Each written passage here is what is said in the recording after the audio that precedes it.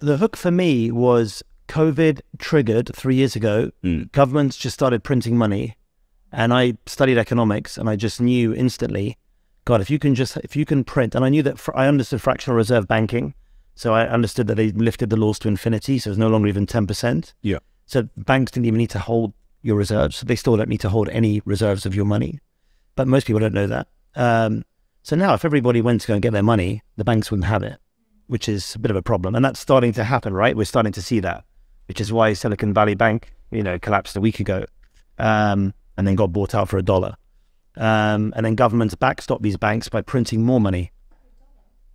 Yeah, because there's the contract law, you have to buy, HSBC bought them for $1 because you have to pay something to own them, right? So it was basically for nothing. And then what do governments do? They backstop the banks by just saying, don't worry, we'll print our way out of the problem. And then they have to service the debt. And then you have this spiraling situation where they can't print quick enough to service the debt to prevent the currency from failing. And the only thing keeping these currencies going, or the US dollar going, is it's the petrodollar. So in order to buy oil, you have to buy US dollars. That's literally the last thing keeping the US dollar going. So I think this is a very interesting concept, but I don't think most people understand it, because it also it took me a long time to get it, to actually purely get it. When you say, as an economist, when you say that debt, the government is in debt, Kanye actually asked this question on Joe Rogan's podcast. People say America is $2 trillion in debt. Well, it's more. But to who are they indebted to?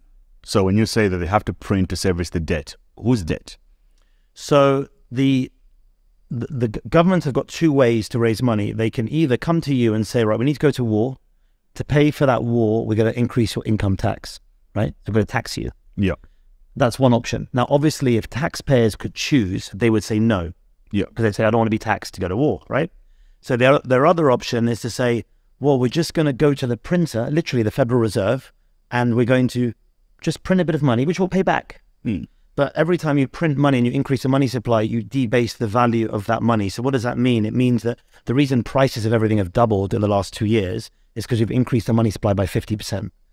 One article that 100,000 US dollars in New York is actually worth 36,000. Yeah, there you are. Yeah. You're poorer. You've just been stolen. The government's stolen. Above what we would normally do.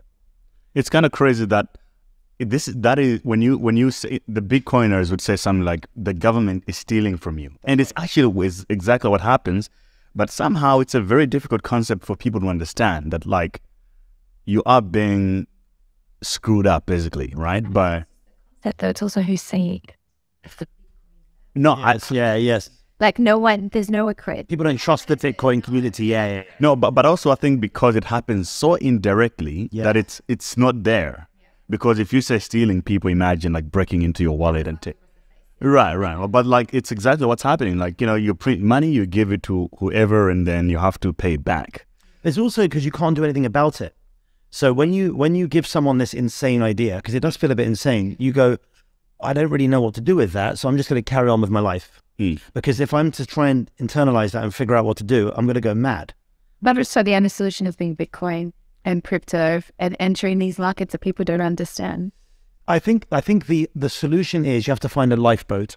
I call them lifeboats. It doesn't have to be Bitcoin. It could be real estate. It could be gold. It can be the thing that you understand that is appreciating in value quicker than the rate of inflation.